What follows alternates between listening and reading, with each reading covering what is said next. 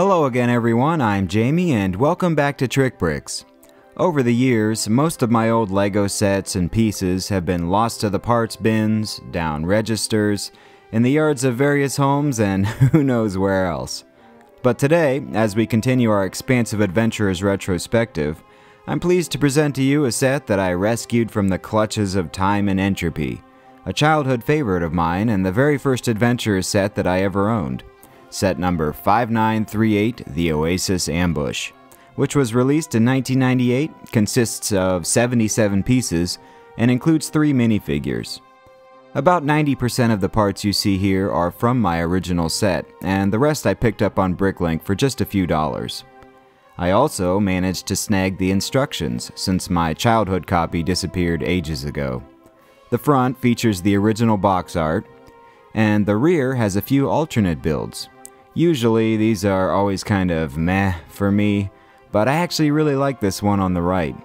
And this one here seems to depict the shockingly gruesome demise of Sam Sinister, with his top hat wearing skeleton chained to a palm tree. I don't remember reading about that in LEGO Mania magazine. But enough of just looking at the instructions, let's go ahead and put them to good use.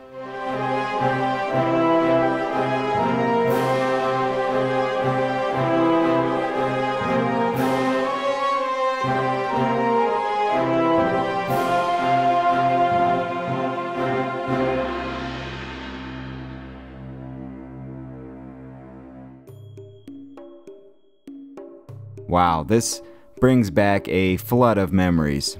I remember spending hours upon hours with this set, conjuring up all sorts of adventures that culminated with this guy finally bypassing the mummy's curse and cracking open the tomb. This being the first Adventurers set I ever received, it was also my introduction to our main hero and villain, respectively. So let's give them a closer look. As I've stated many times, Johnny Thunder has always been one of my all-time favorites, and I don't see that changing anytime soon. Sure, his printing details are a tad dated, but really, not much when you compare him to a lot of other minifigures from the same era. Timeless and unmistakable, everything works together here to form one of LEGO's crowning achievements. From the trademark slouch hat, the self-assured facial expression, to his classic tan shirt complete with printed revolver, Johnny Thunder has a well-deserved spot in my own personal minifigure Hall of Fame. And what would a hero be without an arch nemesis? Luckily, we'll never have to find out in Johnny's case, thanks to this guy. Even though he only appeared in the desert theme, I always imagined that Sam Sinister was still the one pulling Baron von Baron's strings in later sub-themes. Maybe the real reason LEGO discontinued Sam is because he was just too darn good at scaring small children. That face print is deviance defined, and his head-to-toe black ensemble is about as bad as it gets. In a good bad way, of course. Clearly, neither of these figures feature alternate face printing. It would be several years before that would become even remotely common, so when we wanted a minifigure to look sad, angry, scared, or any other myriad of emotions, we imagined it. There was something more inherently simple and carefree about these guys, and even they were a far cry from the innocence of the original LEGO smiley face. The last minifigure included in the Oasis Ambush is this classic skeleton of the floppy-armed variety. One can assume that he's the sole and permanent tenant of the tomb, and he's given this yellow Egyptian headdress to keep his dome warm on those cold desert nights. I've always loved this headwear element, and it was molded in several different colors for this series. I'm of the belief that you can never have too many LEGO skeletons in your collection, so this little guy fit right in as soon as I rebuilt him. And now back to the main attraction. This set features one of my favorite now defunct LEGO builds, the jointed palm tree. For some reason, most likely cost efficiency, they have now moved away from this design completely, but there was a time when nearly every theme had several sets that included this tree. Everything from pirates to Paradisa. And being out of production has driven up the value of these trunk elements considerably, with these individual sections fetching upwards of 50 cents each. That might not sound like much, but it adds up pretty quick when you're looking to expand your desert or beach scene. I really wish they'd bring this design back because the palm trees today just don't have the same versatility and charm. But moving on from there, we have this excellent build for a tomb. Interestingly, the instructions for this set on LEGO's website designate it with the name Anubis Chamber. I can't find it called this anywhere else, but it makes sense. If we start at the top here, you'll see this brick-built statue of, guess who, Anubis, which not only looks nice, it has some functionality. If you look closely, you'll see that his body is made up of a black treasure chest, and tilting it open reveals 4 of these chrome gold coins, another LEGO element of which you can't have too many. Built up on 2 4x12 tan plates, the main section of the tomb has some decent shaping, with these blue slope pieces nicely accenting each corner. But what really completes the look, at least for me, are these hieroglyphic decals on each side.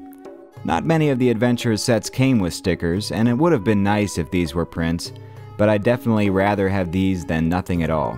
And they've held up pretty well, considering that they're 20 years old and have spent most of their lives being jostled around in a container with thousands of other pieces.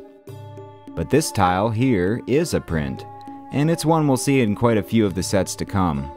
It depicts the Mummy's Curse, with a character who bears an uncanny resemblance to Dr. Lightning opening a tomb and then subsequently getting fried by Pharaoh Hotep's laser beam eyes. Not a fun time. The lone scorpion stands guard over the main play feature of the tomb, which is actuated by this spear. It's mounted on a pin brick and attached to this chain here, and pulling back on the spear raises the lid. It's a pretty basic function, but it's so fun to mess around with. Inside, you can see our skeleton in his resting place, and also how the chain mechanism works, with it just going through this gap in the rear and attaching to the statue on top. I like that you're able to vary the speed of this action, either cracking the tomb slow and ominously, or having it burst open like an explosion. Again, a very simple play function, but it adds so much to the set. That about does it for the tomb, but we do have a few accessories that I'd like to quickly take a look at. We've already seen these firearms quite a bit, and you get one of each style in this set, a revolver for Johnny and a rifle for Sam. But the main item of interest here is, drumroll please, the final of our 4 maps. We've finally completed the map collection, and interestingly, this one is the rarest of them all if you go by number of set inclusions, with this map only being added in 2 releases, the Oasis Ambush and the Sphinx Secret Surprise. It's marked with the number 60 in the bottom left corner.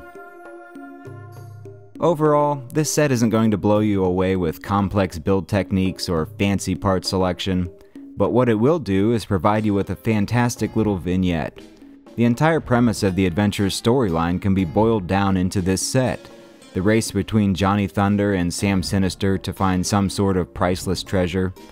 In my opinion, this, combined with its small footprint, makes it the perfect display piece if you're pressed for space and just want a bit of classic LEGO in your life.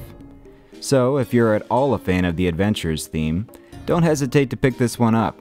It's not going to cost much, usually hovering between $15 and $20 on eBay or Bricklink, so even if you're just beginning your own collection, this is a great starting point. Anyway, that's all I have for today. If you like this video, please consider giving it a thumbs up, and be sure to subscribe so you don't miss out on our next episode in the Adventurers Retrospective series, the elusive and aptly named Adventurers Car. Trust me, it's way cooler than it sounds. So once again, this has been Jamie for TrikBrix. Thanks for watching, and until next time, take care everybody, and play well.